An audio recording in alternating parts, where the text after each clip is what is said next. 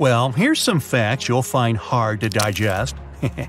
Your stomach has a pretty incredible capacity, being able to hold up to half a gallon of liquids. That's a whole large bottle of Coke. It's pretty hard to estimate how much hard food you can eat because it's processed with your teeth before it gets to your stomach.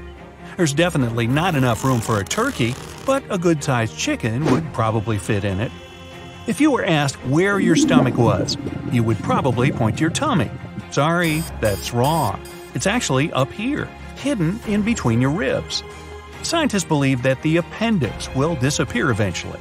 Nobody really knows why we need it, but some researchers claim it might have existed to help our ancestors digest tree bark. Because it's no longer part of our daily diet, the appendix isn't necessary and can disappear from our bodies without any consequences. The appendix isn't the only obsolete part of our body. Wisdom teeth aren't that useful either. Yeah, they used to come in handy whenever our ancestors lost some of their teeth, but the only thing they help us lose now is the money we spend extracting them. Almost all of our body is covered with hairs, even if we don't notice them. They grow even in the belly button. Their purpose is to catch lint. Check it out. See? Your liver acts as your own personal bodyguard, protecting you from toxins and many other things you don't want hanging around in your body. It's also pretty indestructible and can even regenerate. Only about 43% of you is actually you. Over 50% of the cells in your body belong to tiny little creatures that mainly live in your gut. Still, even though your own cells are fewer than microbial ones, there are, on average, about 100 trillion of them in you. See, you're not alone. With this in mind, your own genes are less than half of what you really consist of. If you take all the microbes dwelling within your body and count their genes, you'll find between 2 to 20 million. If you sleep, it doesn't mean all of your body sleeps. In fact, sometimes your brain has to work even harder when you're asleep. It needs to process tons of information, and reports usually take a lot of time. The nose definitely gets a good rest while you're sleeping. Amazingly, your sense of smell basically deactivates at night. You wouldn't even be bothered if there was a really terrible smell in your bedroom. No comment. The nose is probably one of the most underappreciated parts of the body. We wouldn't even be able to enjoy eating without it. About 80% of the taste of any food is thanks to the nose and its ability to recognize odors. If you hold your nose while eating, you will taste almost nothing. With no sense of smell, you're likely to recognize food mostly by texture. So an onion might seem no different than a big refreshing apple. Scientists used to believe we could distinguish about 10,000 smells, but they were wrong. Recent research showed that people are actually able to distinguish between more than 1 trillion smells. We also remember them better than anything else, and smells can even evoke some distant memories. Your nose just doesn't help you breathe and catch odors, it filters the air for sensitive throats and lungs. If we inhale dry air, the nose moistens it, cools it, and heats it if it's necessary. Also, the nose cleans the air of dirt. When you age, your brain is gradually reducing in size. By age 75, it's much smaller than at 30, and it starts shrinking by the age of 40. It happens to everyone and doesn't affect your mental strength in any way. Our brain can store only 7 bits in its short-term memory. Don't even try to compare your brain with a phone capacity, not even the one you had back in 2005. That's why you can't even learn a phone number by heart. Our short-term memory functions just like a chalkboard. You can get some information, but sooner or later, you run out of space. To check your working memory capacity, try this test. Ask a friend to write a list of 10 words and read it to you. Most people recall 7 or fewer items from that list.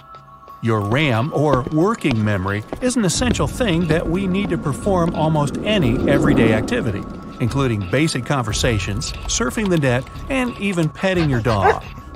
Our strongest and emotional memories are often fake. The central memory gives us the confidence to believe that we remember everything, even though most of the details are made up in our heads. Not only your brain shrinks as you get older, you too shrink dramatically. The bones get more brittle, the backbone gets compressed. A similar thing happens when you rest at night. Your bones kind of relax too. Because of this, you wake up taller in the mornings than you are at the end of the day. Among mammals, only humans can walk on two legs for their entire lives. You might think that kangaroos or gorillas move in the same way, but kangaroos use their tail as a third leg, and gorillas use their long arms to keep balance. Your bones take part in metabolism too. Since they mostly consist of calcium, when there's not enough of this element in your blood, bones start shedding it into the bloodstream, balancing your body. The same reaction works in reverse too. When there's too much calcium in your blood, it goes into the bones to be stored for later.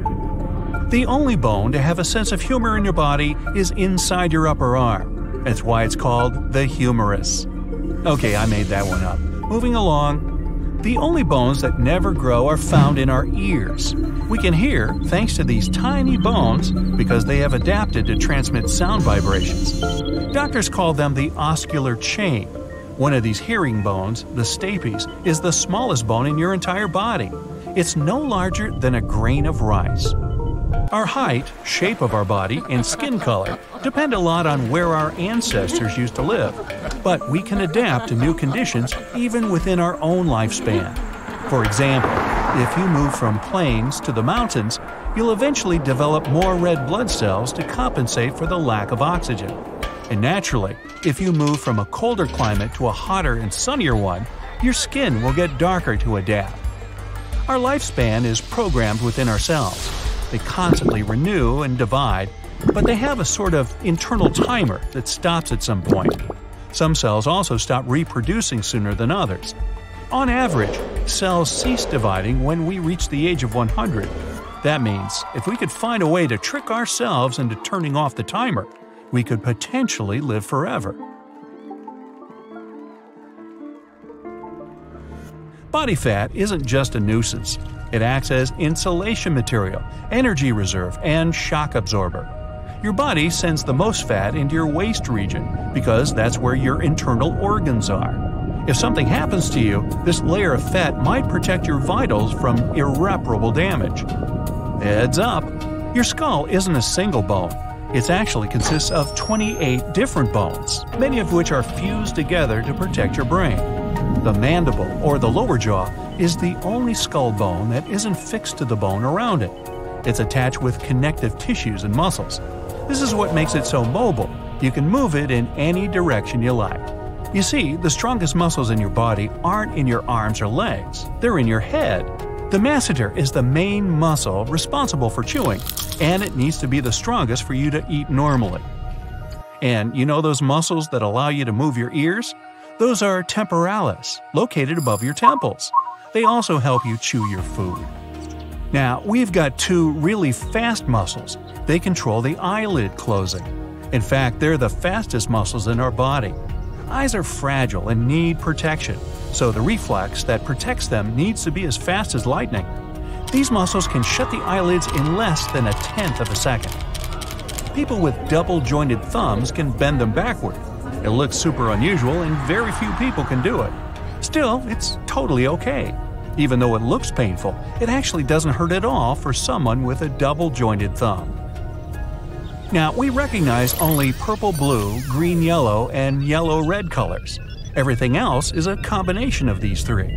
It's impossible to calculate how many of these combinations the human eye sees, because every single person has slight vision differences.